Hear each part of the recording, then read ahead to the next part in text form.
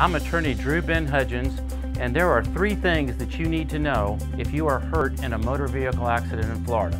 The first thing that you need to know is to document everything. Call the police, get a police report, take photographs, and get everybody's name, number, and address. The second thing you need to do is get immediate medical care. Go to your local emergency room and tell them everything that's hurting you from your head to your toe.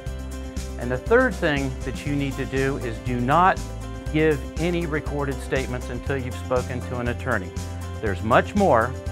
Please call me. One call, that's all. Call Drew Ben Hudgens.